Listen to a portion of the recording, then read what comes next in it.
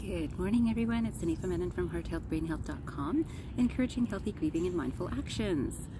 I'm in the forest, and it's a beautiful morning, and it smells so fresh in here. And I wanted to talk today a little bit about professional ego. And it's so interesting because, of course, this applies to many professions. And I thought, of course, you know that I have a particular interest in healthcare, but this happens in engineering, in IT, in computer technology, in so many different fields, teaching, everything. There is this professional ego that develops over time. And I'd like to point out that I'm going to be starting this series on specific to health professional ideas, but these are ideas that apply to everyone.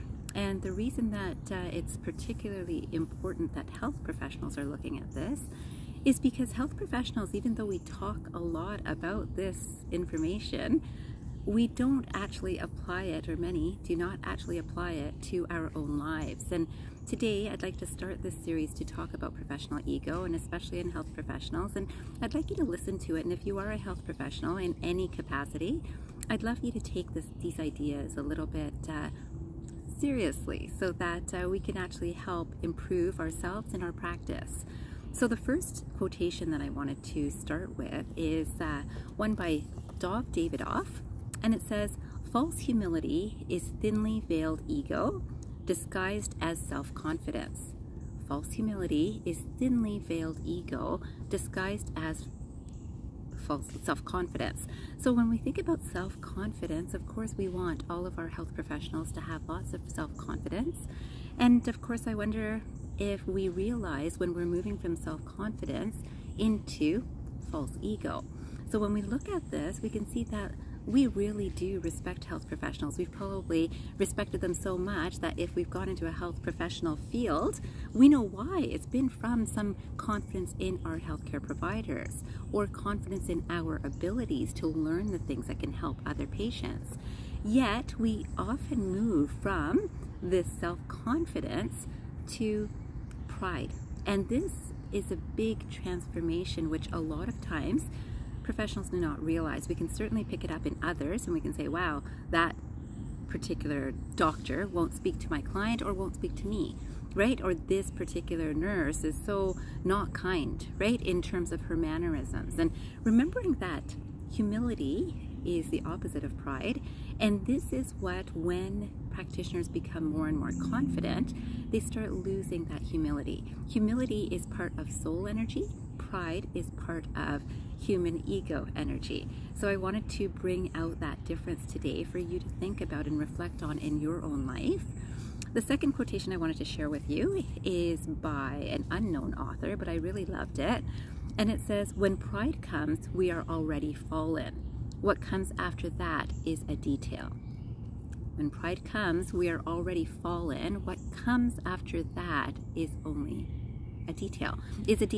So when we think about this, we think, wow, when pride has arrived in our lives, and again, most people are not aware of it themselves, it affects everything, right? So it affects how we communicate with clients. It affects how we communicate with their families. It affects how we communicate with our own families. And this is a very interesting awareness to have, that if we are confident and then maybe prideful in our practice, and we do our practice really well, are we doing it more as a front that, you know, I know what I'm doing, and then we come home with that same sort of idea, I know what I'm doing, and there's also a judgment in that time, right? That patients are going through Dr. Google, and we know this, and there's a lot of practitioners that get really concerned about, oh, everything that you're reading is not right. And many times that's true, because a lot of people look at the least positive directions, or if there's recommendations, there's going to be other recommendations that are on Dr. Google. And when clients come in asking about these things, many practitioners will get really frustrated or angry or irritated about, don't you trust me? I know what I'm talking about, right? That sort of idea. And it does become too much. Luckily, most healthcare practitioners have an awareness of, yes, there's other ideas out there, but this is the one that I think will work for you. What practitioners often go into is, I know this is right for you. And we also know that after a certain length of time, we might actually change the plan. And this is so important. Again, it requires a space of humility to present to clients that way. So then I wanted to finish with one more quotation, and this is by John O'Donohue. And this says, "The ego is the false self born out of fear and defensiveness." The ego is the false self born out of fear and defensiveness. And when you look at this in healthcare, we can see that there's so many legalities that healthcare practitioners of any sort are walking through, right? Are actually following regularly, right? So whether it's continuing education, or whether it's just the legal details of what we write down in our files, or whether it's the calling back, whether it's any association fees, right? So all of those things are the fine line that we're walking on that professional side.